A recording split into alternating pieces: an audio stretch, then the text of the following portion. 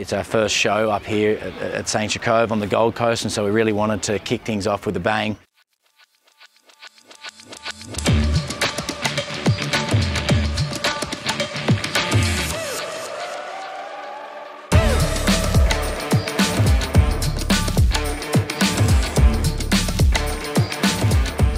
Alrighty, we're up here on the Gold Coast at Runaway Bay and at the new office at Runaway Bay. We've got the St. Cove Boat Show coming up in a few days, which we're right in the process of moving in and getting set up. And we're also in the process of giving the whole place a refit. You know, the opportunity came up late last year for us to acquire Game and Leisure Boats off Graham McCoy, who was stepping into retirement. It was just an opportunity that we couldn't pass up. You know, given it's always been a long-term goal of ours to not only expand our offering from Sydney to the Gold Coast, but also to represent the best brands in the world. And the fact that, you know, acquiring the business up here meant that, you know, we were going to partner with brands like Viking and Valhalla and Regal. It was just, yeah, it was just something that we couldn't pass up. So it is the next chapter of Short Marine. One of the things that we're looking at bringing up here is the service offering, you know, on the service side of things. And so we've got a new super experienced service manager we've just put on board. We've got a really good Yamaha tech that started with us now. We've got a detailer, and we're looking at adding electrician and shipwright down the track as well. Then we've got amazing facilities here too. We've got a huge 60-foot shed around the side that you know, we can do all the haul outs and the anti-fouls and things as well. It's all coming together really nicely. We definitely have a few big months ahead of us still in building everything out, but we're super excited by it all, and especially by the St. Cove Boat Show.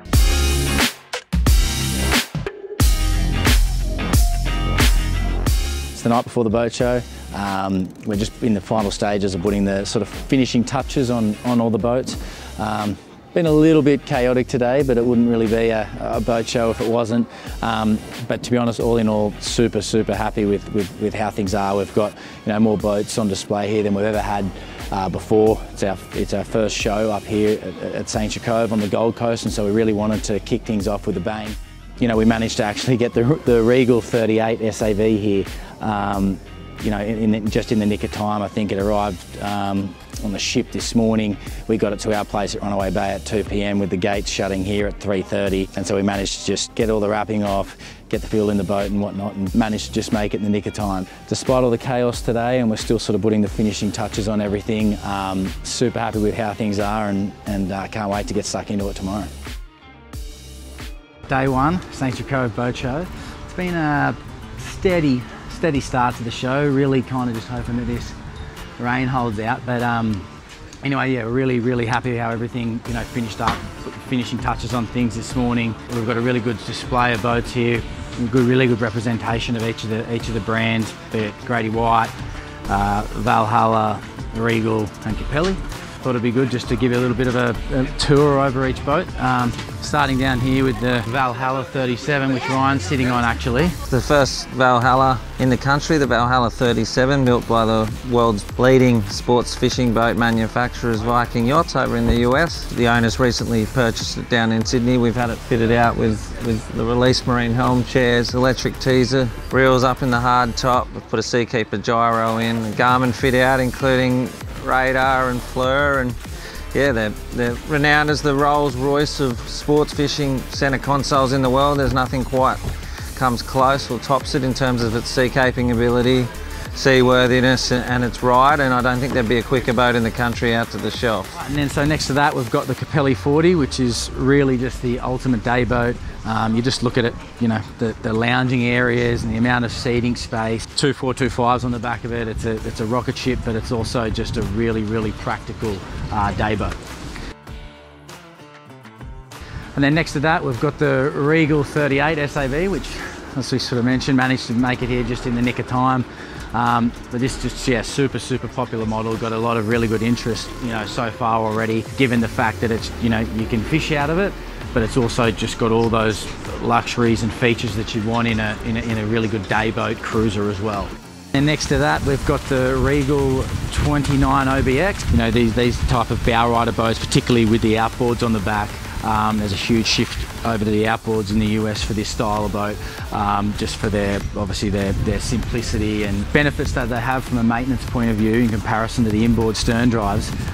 Really popular boat, particularly up around here on the Broadwater. Moving on, we've got the small Capelli BR65. So this is actually one of the first of its kind. It's a bow rider rib. So obviously the ribs are super popular at the moment. Really good entry level boat for people particularly. But to get this bow rider style and this sort of layout where, you know, it's got this amount of seating and often comes with a retractable shade, it's a really popular model as well. And then on the end here, we've got the Grady White 325 Freedom. So again, another super popular model. It's actually our second most popular model out of the range. What Grady White is traditionally known for, it's got everything you need to and would want in a serious fishing boat if you want to do that. But then the layout, the way how it's set up, it just really makes it the ultimate day boat. And it's got a heap of things like this retractable shade that, you know, goes back, retracts into the hard top, and you know, similar, a lot of seating. It's another really popular model which we're looking forward to showing people on board.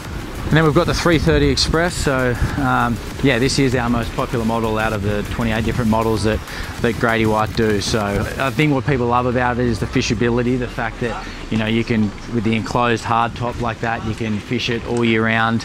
And it's just a really good size as well. It's not too big where it becomes a big boat. Yeah, it's just that sweet spot we've found. Next to that, we've got the 336, which is, you know, brand new redesign that Grady White have done on this model in the last sort of 12 to 24 months. Chris is just getting off now with the Great Northerns. We've stocked the back of those big fish boxes with beers for the event that we got tomorrow night. Again, another super popular model. It's just, yeah, it just levels above anything else in its class in this size in terms of just the fit and finish and whatnot. So we're looking forward to having this on display. And then the last two boats that we've got here are both 37s. So we've got the 370 Express, which is the, you know, the cabin express version, and then we've got the 376 Canyon, which, you know, is the center console version. The thing with these two boats, they've got the exact same hull design, so the hull shape, size, everything, you know, come out of the same mold. It's just the deck that's different. So the Express, you know, you've got the ability to do, you know, multiple overnighters on this one. And then with the 376 Canyon, yeah, I don't think there's a bigger volume center console in the country. And with the 44425s on the back and the big flared bow, we've got it front and center there for a reason, because it is a real showstopper. We've got our VIP event tomorrow night as well, which we're really looking forward to. I mean, Hannah, who's, you know, our marketing manager, she's done an absolute amazing job with the stand. You know, we've already got, you know, many compliments from a lot of different people talking about just the presence that they get and feel with all the signage, the branding and the lighting and everything. So really excited for that tomorrow night, and to be honest, just excited for the whole show. It's what we you know, what we love about the shows. It's not just, you know, we're not just here just to sell boats or, you know, to really increase the brand awareness of the brands we're representing. We genuinely love being here. We're all ultra passionate about what we do. The whole team is. So, you know, to spend 4 days chatting with other boat owners or other potential boat owners, you know, about this sort of thing, it's really what lights us up and keeps us going. And, you know, we managed to make sure that we have fun whilst we're doing it as well, which is just in alignment to what we're all about.